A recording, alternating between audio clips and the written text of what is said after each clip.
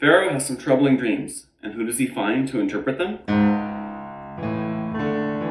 Greetings and welcome to the Bible Paladin.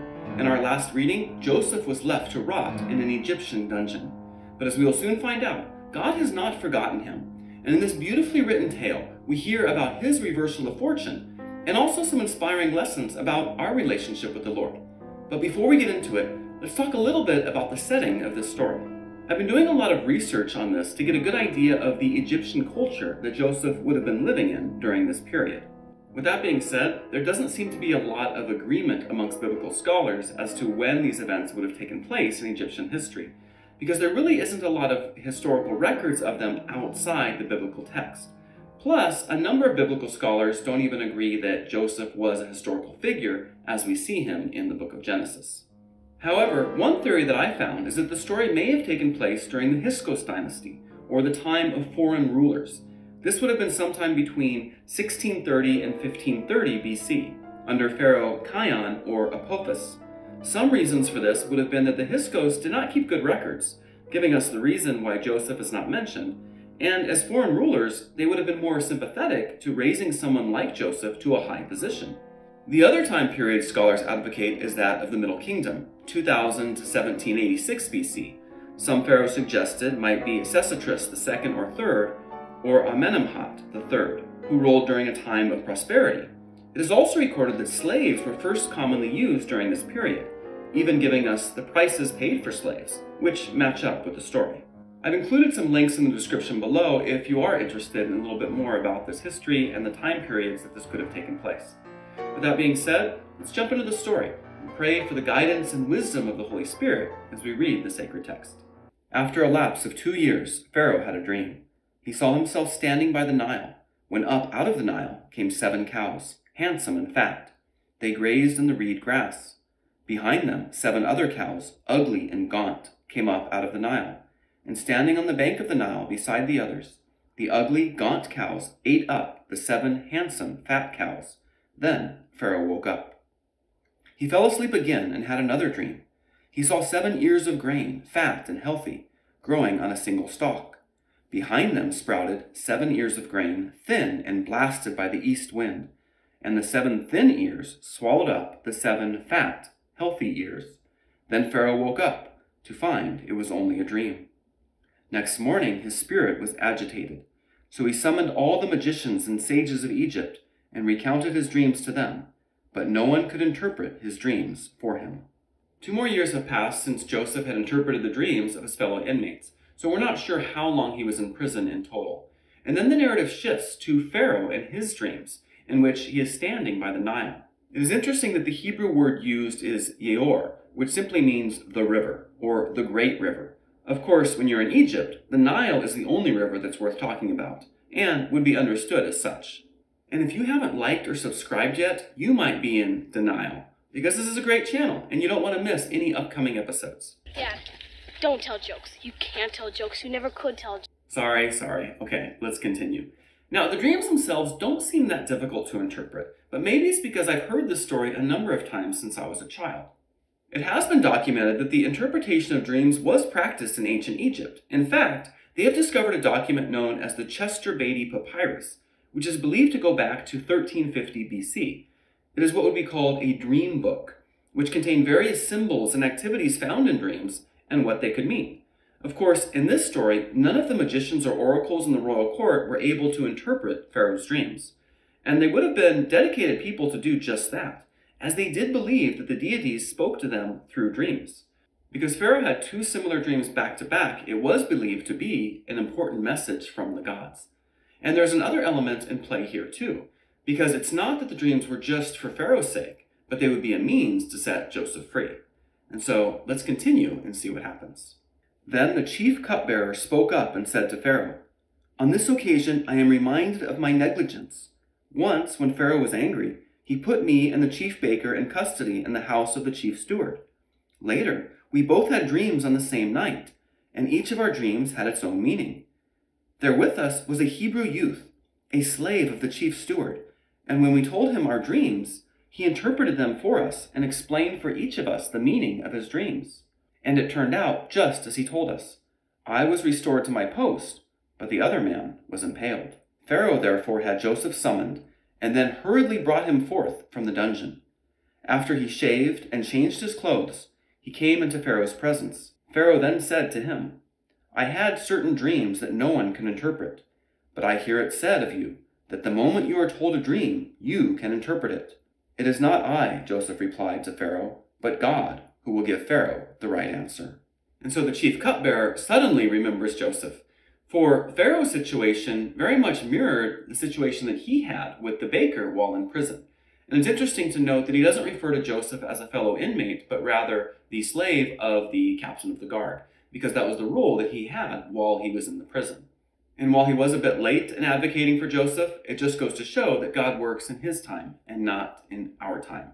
And if Joseph had been released 2 years earlier, he may have never had the opportunity to speak before Pharaoh.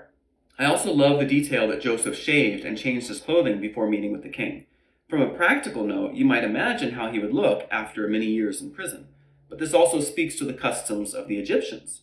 Unlike most of their neighbors, Egyptian men preferred to be clean-shaven, and one was expected to look presentable if they were to go before the royal court, especially in the capacity in which Joseph was called, as he was expected to be an oracle for the Pharaoh.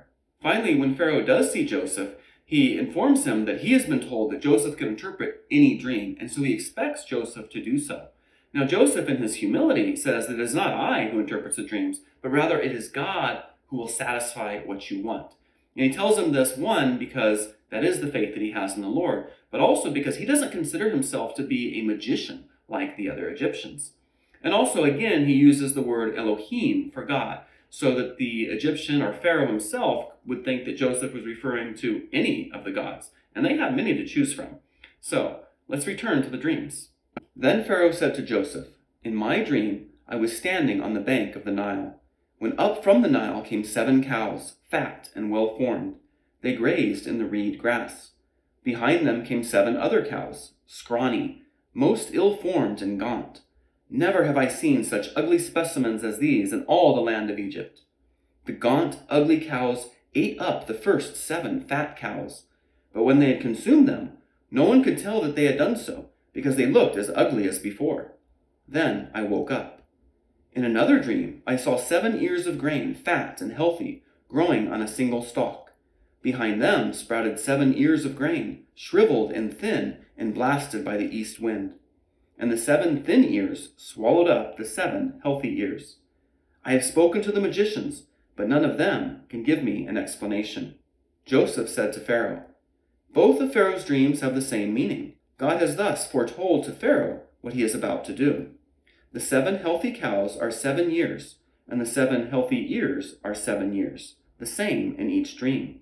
So also, the 7 thin, ugly cows that came up after them are 7 years, as are the 7 thin, wind-blasted ears. They are 7 years of famine. It is just as I told Pharaoh. God has revealed to Pharaoh what he is about to do. 7 years of great abundance are now coming throughout the land of Egypt, but these will be followed by 7 years of famine, when all the abundance in the land of Egypt will be forgotten. When the famine has ravaged the land, no trace of the abundance will be found in the land, because of the famine that follows it. So utterly severe will that famine be. That Pharaoh had the same dream twice means that the matter has been reaffirmed by God, and that God will soon bring it about. Therefore, let Pharaoh seek out a wise and discerning man and put him in charge of the land of Egypt. Pharaoh should also take action to appoint overseers, so as to regiment the land during the 7 years of abundance. They should husband all the food of the coming good years, collecting the grain under Pharaoh's authority to be stored in the towns for food. This food will serve as a reserve for the country against the 7 years of famine that are to follow in the land of Egypt, so that the land may not perish in the famine.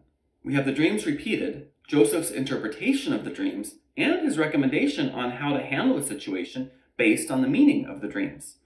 Now, in hindsight, the dreams seem pretty easy to interpret, with the grain and the cattle being symbols for fertility and prosperity, or even food. And also, we've seen the number 7 quite a few times throughout Genesis. But it's interesting that it was not just a significant number for the Israelites, but also for the Hebrews. They too saw it as a sacred number that represented wholeness or completeness. But here, Joseph interprets the number literally, as 7 years of abundance followed by 7 years of famine. But Joseph does not stop with the interpretation. He goes on to tell Pharaoh exactly how he would handle the situation and lays out an entire strategic plan. It almost seems like he's at an executive level job interview. In addition, he recommends that Pharaoh appoint someone who has the wisdom and ability to execute such a plan. Whether he realizes it or not, he basically describes himself and shows why he would be perfect for the position. We should hire him. And so, how does Pharaoh respond? This advice pleased Pharaoh and all his officials. Could we find another like him? Pharaoh asked his officials. A man so endowed with the Spirit of God? So Pharaoh said to Joseph, since God has made all this known to you, no one can be as wise and discerning as you are. You shall be in charge of my palace, and all my people shall dart at your command. Only in respect to the throne shall I outrank you. Herewith, Pharaoh told Joseph, I place you in charge of the whole land of Egypt. With that, Pharaoh took off his signet ring and put it on Joseph's finger. He had him dressed in robes of fine linen and put a gold chain about his neck. He then had him ride in the chariot of his vizier, and they shouted, Abrek, before him. Thus was Joseph installed over the whole land of Egypt. I, Pharaoh, proclaim, he told Joseph, that without your approval, no one shall move hand or foot in all the land of Egypt. Pharaoh also bestowed the name of Zaphenath-Paneah on Joseph, and he gave him in marriage to Asenath, the daughter of Potipharah, priest of Heliopolis. Joseph was 30 years old when he entered the service of Pharaoh, king of Egypt. Just as Potiphar and the overseer of the prison had put Joseph in charge of everything, so too does Pharaoh. Realize that he is the third person to do so. And he also recognizes that Joseph has wisdom, which also meant that he had a supernatural insight. But also, he's able to think strategically like a statesman. And this is why Pharaoh appoints him immediately. And the way that he appoints him is actually very consistent in what we know about ancient Egypt and what they might have done for someone to be raised to that particular position. He would now be considered a vizier, or governor of the royal palace. The signet ring would be a mark of his office, but also used to sign and seal papyrus documents. The fine linen and gold chain would serve to indicate his high rank and badge of honor as well. He would be second only to Pharaoh, and even in processions ride in the second chariot. We are told that people would shout abrech before him, which is a word that has been highly disputed among scholars. The most common translation from the Hebrew is bow the knee, but could also be understood as attention or oh yes, oh yes. Jerome translated it as tender father, as an expression of his authority at such a young age. The Egyptian phrase abu rech can be translated as your command is our desire. Regardless of the exact meaning, they all refer to the deference and respect the Egyptians would have expected to give him. Pharaoh finishes his commissioning of Joseph by reminding him that he is Pharaoh, but Joseph will have all authority under him. Joseph is then given the Egyptian name Zaphenath-Paneah, which again has been translated in a variety of ways, from Jerome's Savior of the world to He who feeds the world, Sustainer of life, God speaks and he lives, and Revealer of secrets. All seem to speak in some way of what Joseph did or will do. And finally, he is given a wife who was the daughter of a priest of Heliopolis, which would have been a city known for the chief temple of the sun god. Marrying into the family of this high-ranking priest would also have shown Joseph to be firmly accepted as an Egyptian leader, part of the family, so to speak. His wife's name, Asenath, means belonging to the goddess Neith. Of course, it is likely that she would eventually come to learn of the God of Joseph, that is, the God of Abraham, Isaac, and Jacob. And with his newfound station, Joseph then goes out through the land of Egypt. We are told that he was 30 years old when this occurred, which means that he has now been in Egypt for 13 years. And so the next few verses tell us what happened during these 7 years of abundance. After Joseph left Pharaoh's presence, he traveled throughout the land of Egypt. During the 7 years of plenty, when the land produced abundant crops, he husbanded all the food of these years of plenty that the land of Egypt was enjoying and stored it in the towns, placing in each town the crops of the fields around it. Joseph garnered grain in quantities like the sands of the sea, so vast that at last he stopped measuring it, for it was beyond measure. Before the famine years set in, Joseph became the father of 2 sons, born to him by Asenath, daughter of Potipharah, priest of Heliopolis. He named his firstborn Manasseh, meaning, God has made me forget entirely the sufferings I endured at the hands of my family. And the second he named Ephraim, meaning, God has made me fruitful in the land of my affliction. When the 7 years of abundance enjoyed by the land of Egypt came to an end, the 7 years of famine set in, just as Joseph had predicted. Although there was famine in all the other countries, food was available throughout the land of Egypt. While hunger came to be felt throughout the land of Egypt, and the people cried to Pharaoh for bread, Pharaoh directed all the Egyptians to go to Joseph and do whatever he told them. When the famine had spread throughout the land, Joseph opened all the cities that had grain and rationed it to the Egyptians, since the famine had gripped the land of Egypt. In fact, all the world came to Joseph to obtain rations of grain, for famine had gripped the whole world. We are told a few things in these verses that really set us up for the chapters that will follow. First, the dreams come true just as Joseph had interpreted them, and he does exactly what he had suggested be done. And during this time of abundance, it is not only for Egypt, but also for himself and his family, as he and Asenath have 2 sons named Manasseh and Ephraim, who we will hear more about later. But also, their names are a bit interesting and may give us pause as we think about Joseph's continued faithfulness. Manasseh's name is said to mean that he forgets his troubles and his father's house. This immediately brings to mind the strife he encountered with his brothers, but has he completely abandoned his family altogether? Surely he must still think of his father. Ephraim's name certainly fits into his current situation, meaning God has made me fruitful in the land of my affliction.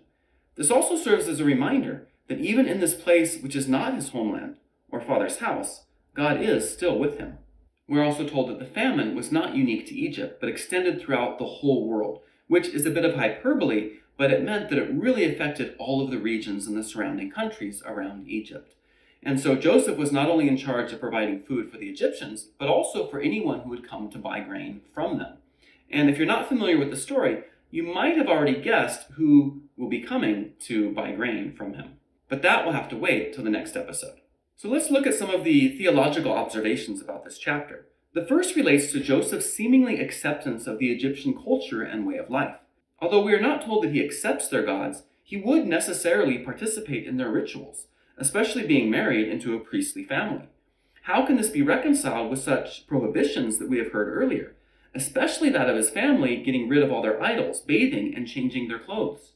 By association, Joseph's bathing, shaving, and changing clothes can even be seen as an initiation into the Egyptian culture and royal household, leaving behind his own house. And yet, it is never indicated that Joseph is wrong for doing this. Quite the contrary, God is present with him throughout. He is able to live in such a culture, yet remain faithful to the Lord. And this is my takeaway from this part of the story. Even though Joseph is in the midst of a pagan nation, he does not waver in his faith or his commitment to the Lord. Even surrounded by these foreign customs and these different religious traditions, he remains faithful.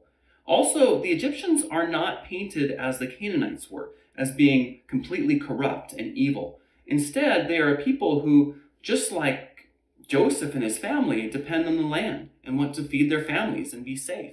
Even Pharaoh turns out to be an ally instead of an enemy, and Joseph does what he can to help them.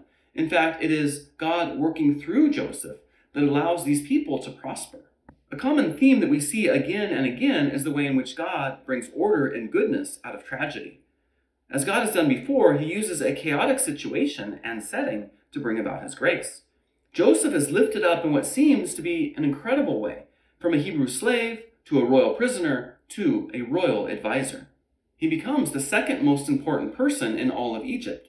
But God's plan is not just for Joseph or for the Egyptians, but ultimately for the people that he had entered into a covenant with, as we will see in the following chapters.